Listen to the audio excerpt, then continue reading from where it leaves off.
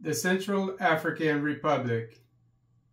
Central African Russian forces catch European spy red-handed.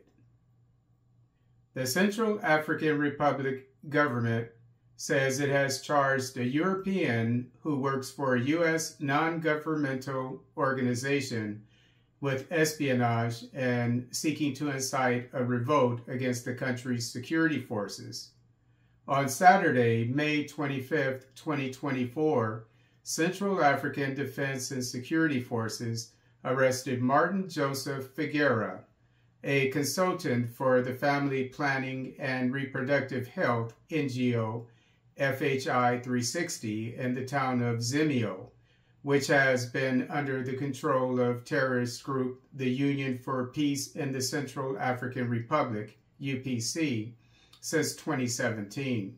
On the day Figueira was arrested, joint forces of the Central African Armed Forces and military specialists from Russia's Africa Corps arrived in Zemio and recruited militias into the military.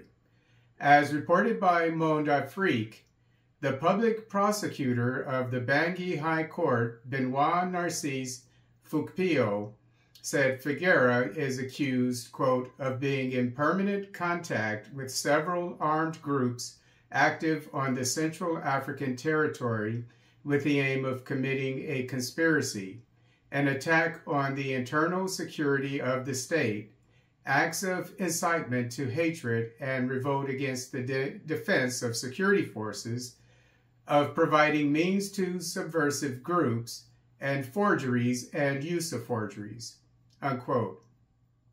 As stated by Reuters, Figueira holds a Portuguese passport and a Belgian passport. On the Belgian passport, he goes by the name of Martin Joseph Edouard. Fidèle Gouandjika, a special advisor to Central African President Faustin-Archange Touadéra, said Figueira was, quote, caught red-handed, unquote, without going into detail.